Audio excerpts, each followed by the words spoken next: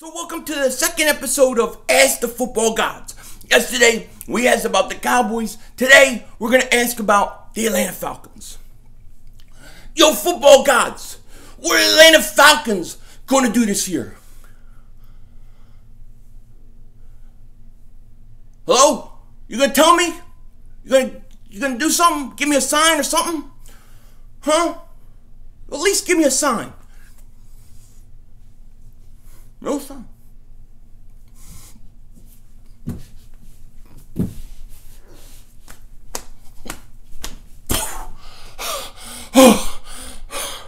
Oh, I get it. That's what the Atlanta Falcons are going to do. They're going to choke. I'm ready to go. Then, when it's all said and done, you're going to go to the doctor and get a physical. You better get your prostate exam. Go get your prostate exam. No more waiting. Get it done. I'm not getting that done. I'm not getting it. I'm not getting it. You're 42 years old. Get it done! Look at you. Look at you.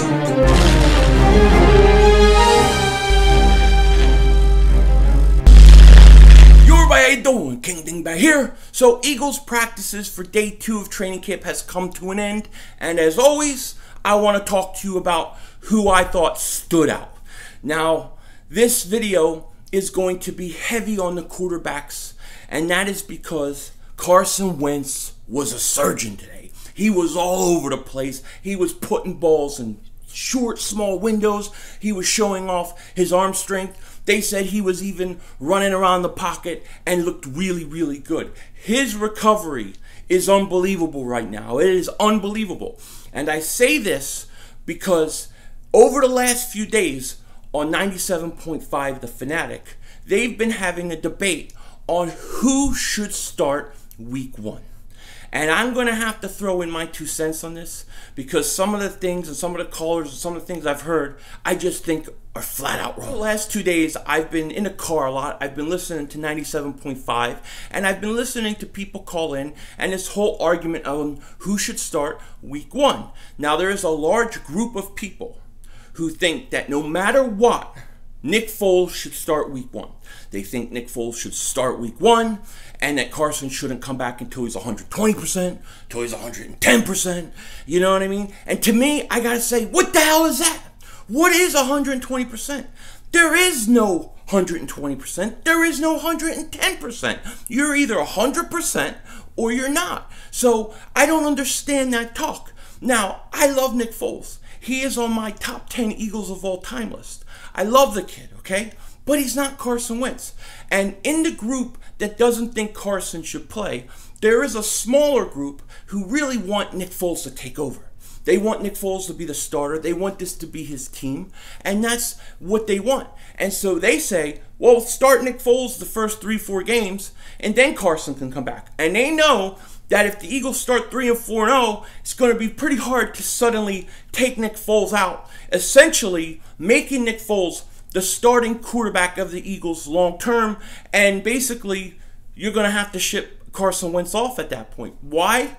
Because Carson ain't going to stand for it. He's got a contract year coming. You understand what I'm saying? Now, that's a small group of that group that want Nick Foles to play week 1. Others just want to be cautious. They're just so scared that Carson Wentz may get hurt again. Okay? They're worried. They're looking at training camp. They're going, wow, this guy's really looking good. He's here really quick. Why are we rushing him? Why are we doing that? We shouldn't do it. Let him sit. And I get that. They want to be cautious. They want him to come back healthy. Okay, I get it. But the reality is, if he's 100% and the doctors clear him, if he's ready to go, and we sit him, then it's not helping him anymore. He needs to be out there playing. That's why he's our quarterback. That's why we gave up all those picks. Okay? Carson Wentz is a generational talent. He's a generational talent. And the last thing I want to do is have a quarterback controversy going into him negotiating a new contract. What if he gets offended? What if he's like, I don't need this. I'll go somewhere else. I'll just play my contract out. Then we're screwed. You don't want that. You got to take care of Carson Wentz. If he's ready to play, you play him. Okay? As far as like who's better, I mean, it's Carson Wentz. Carson Wentz is the better quarterback. Nick Foles did a great, amazing thing. But Carson Wentz, he changed the thought pattern of this team. He let this team believe that they were that good.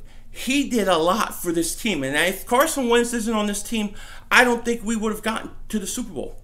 And Nick Foles, he did a great thing against Minnesota and the Patriots. He should be honored for it. But Carson Wentz is the future of this team.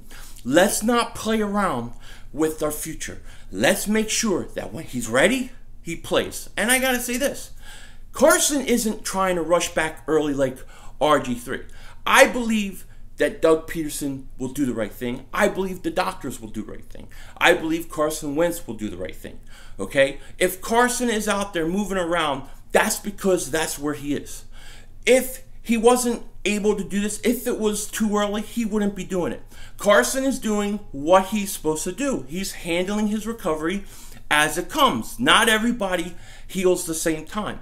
And if the doctors and the coaches say he can go out and practice, then I trust them. When they say he's 100%, I trust it. I'm not worried that he's rushing too early, rushing back too early, and I think he's going to be fine. So that's my spiel on it.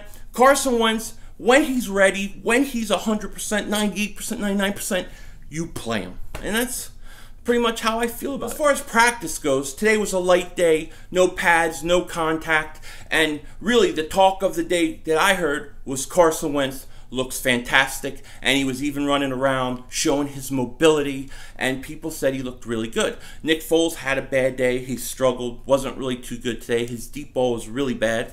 But look, it's training camp. That's going to happen. Carson's going to have bad days. Nick's going to have bad days. It's just the way it goes. Sudfeld had a really good day, and we'll get into him in part 4 of my training camp preview, which will be coming out this weekend. And that's kind of the way it was for the quarterback situation. Devontae Bosby on defense got some first-team reps with Jalen Mills, Ronald Darby. Sidney Jones was in there earlier at the slot. Then Bosby came in.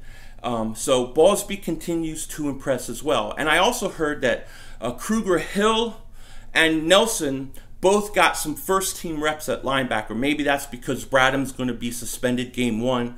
But I like Kruger-Hill. I think he's very athletic, and I really want to see him this training camp. I really want to see what he has. Oh, and here was an interesting name that you wouldn't think of, you haven't heard me ever say. But Donnell Pumphrey had a good day. He actually had a good day. I mean, Deuce did nail into him at one point because of his route running. But overall, I heard he looks a lot more comfortable. Speed, agility's there, and he bulked up. And people said he doesn't look like, like he doesn't know what's going on, which was a big problem last preseason. So he looked good, and that's a good thing. I would love to see him show us something. I would love to see something from him. No doubt about it. It would be great. I heard Greg Ward had a good day at practice too. Matt Collins got more reps in Alshon's place. Another good thing to report is I'm hearing great things about Nelson Agholor. Now, Nelson Agholor looks a lot more comfortable in that slot position this year than he did at the start of training camp last year, and he's also much more confident, and this is making him play a lot faster. Apparently, he burnt Ronald Darby today. Darby slipped. He got up. He thought he was going to catch Nelson Agholor. Agholor turned in another gears, and he couldn't catch him. And Darby is fast, and for Nelson Agholor to outrun him, that's a great sign. I mean, we forget how explosive this guy is. He is very capable of becoming a big playmaker for the Eagles. That kind of guy that I talk about. The guy that can catch the ball at the 5-yard line and then go 95 yards. That's the kind of guys we need on our offense. If we add that to this team, nobody can stop it. Nobody. But Agholor looks really good, and I'm very excited about him. So the last guy I want to talk about today is Cameron Johnston, the punter. Now, I hate talking about a punter, but in this case, I think we have to, because basically he's the only guy on the Eagles roster, and the first 2 days he's been struggling. He's been struggling, and it wouldn't surprise me if the Eagles bring in somebody else to compete against him, because you can't just have one guy. You got to kind of push him. So expect the Eagles at some point probably to bring in another punter. But from what I heard the first few days, he's not been too great. He's been kind of erratic. So expect maybe something to happen in that department. And that's pretty much it for day 2. I can't wait till the pads come on and that kind of stuff. And you know, we'll see what happens. This weekend, Saturday and Sunday, I will be putting out part 3 and part 4 of my Eagles training camp preview. The next one will be the 53-man roster prediction, followed by, you know, trades and stuff, and basically training camp speculation. With that said, I hope everybody has a good night. Take care. Talk to you later.